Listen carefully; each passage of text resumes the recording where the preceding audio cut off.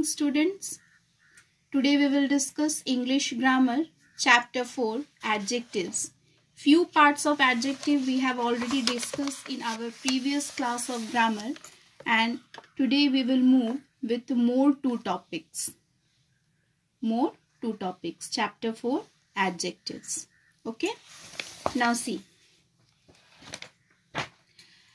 today we will first discuss adjectives with infinitives. Adjective with infinitives. Some adjectives take an infinitive after them. Adjectives followed by the to infinitive. Here I have given few words which will be helpful for you when you will complete your exercise related to adjective with infinitives. Now see what are the rules, and when I will explain you with the example, then this topic will be clear to you. Here rule is adjective plus to plus verb. What is the rule? Adjective plus to plus verb. Now see the examples. Example, I am proud to announce this year's winner. Here, proud is a adjective followed with to, and announce is a verb. Next, the little boy was afraid to jump. Afraid is a adjective followed with to, and jump is a verb. He was ashamed to speak to her again. Ashamed is an adjective followed with to, and speak is a verb. Similarly, the other two example, we were happy to see you. Happy is adjective followed with to, and see is a verb. I am sorry to disturb you. Sorry is adjective followed with to, and disturb is a verb.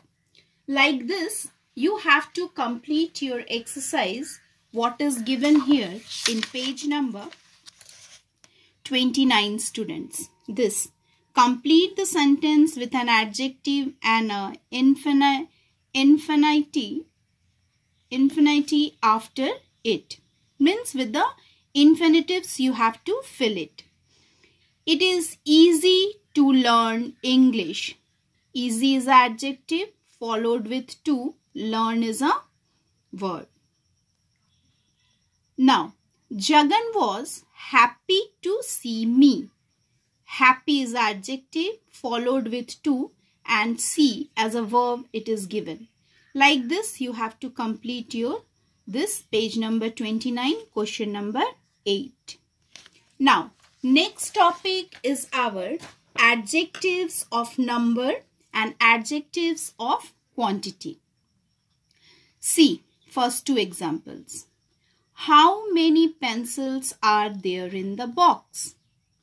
How much water is there in the bottle? Adjective of number, if we will discuss, answer the question how many. Like here, we are asking how many pencils. And adjective of quantity, answer the question how much. Here we are asking how much. Few more examples. How many children went to the zoo? How much sugar should I put in your tea? How much cloth is needed to make the shirt? How many clothes did you iron? See, students, here the words we can count like children and clothes. Children and clothes, these are countable nouns, so we are keeping here many. Sugar and cloth is uncountable noun, so we are keeping here much. Hope it is clear. Now see, adjective of number. There are 7 days in a week. You have to score 100 runs to make a century. Names of 3 months of the year begin with J. See students, here what we have filled all is the number related words like 7, 100, 3, all are numbers. So adjective of number tell us about the number of nouns or pronouns. What adjective of numbers tells us? About the number of nouns or a pronoun. And they are used with the countable noun. They are used with countable noun. Now, see some more. All children should go to school. Do most children like going to school? Many children never go to school. Several children use the school bus.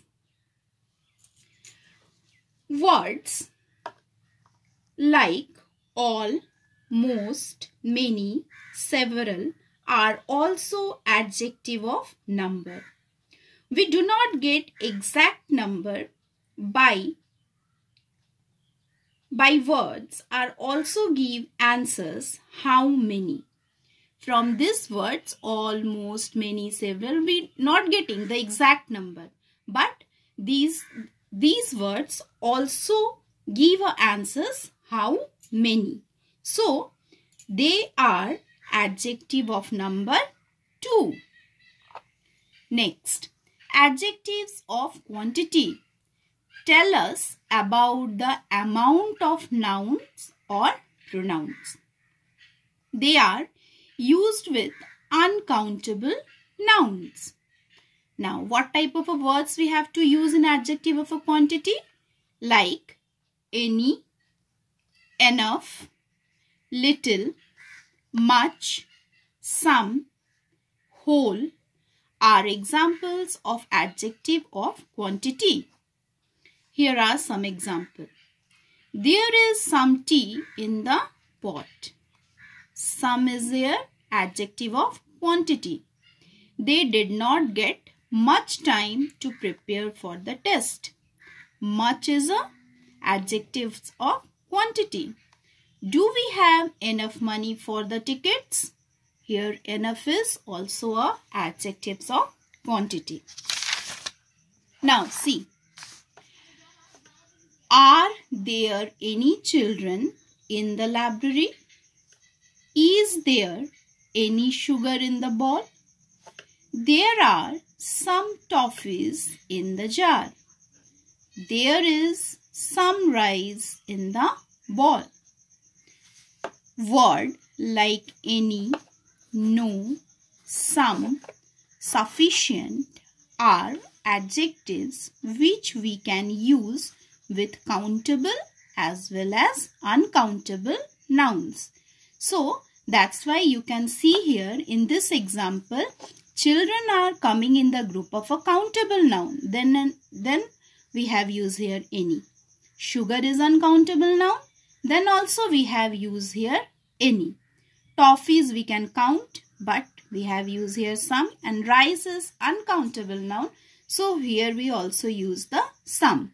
So some words like any, no, some, sufficient, this type of words we can use with a countable as well as uncountable nouns.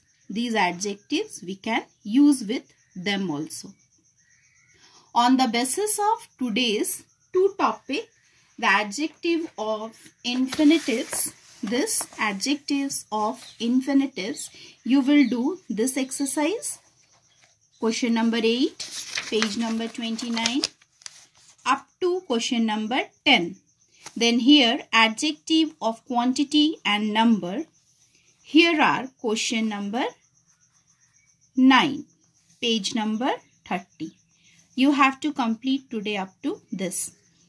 Tomorrow we will discuss possessive adjectives and adjectives, degree of comparisons. Afterwards, this chapter will be over.